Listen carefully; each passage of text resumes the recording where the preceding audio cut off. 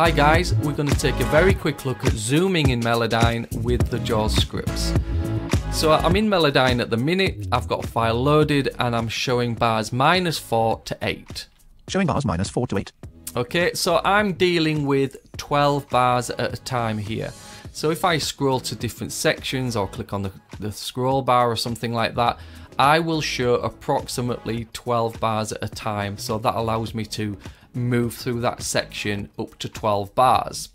The zoom ratio allows us to show more data, more bars, or equally less. So the keystrokes for that are Control Alt left arrow to zoom out, Control Alt right arrow to zoom in. So if we zoom out from here, Control Alt left. Zoom horizontally out. Showing bars -4 to 14, bar colon -4. Okay, so we're showing -4 to 14. Do it again. Zoom horizontally out. Showing bars -4 to 24, bar colon -4. Okay, to 24, which is in total is 28 bars.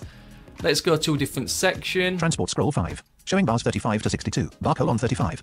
Okay, so bars 35 to 62. I would say this is the kind of highest ratio you want to be in as much as how many bars you're showing. This is a good level for the scripts to accurately do what they need to do, you know, to get around, and I think it shows enough of the UI to be able to navigate Melodyne easily and efficiently. You can go lower. Anything from showing 12 bars up to about 28 is a good area to be in.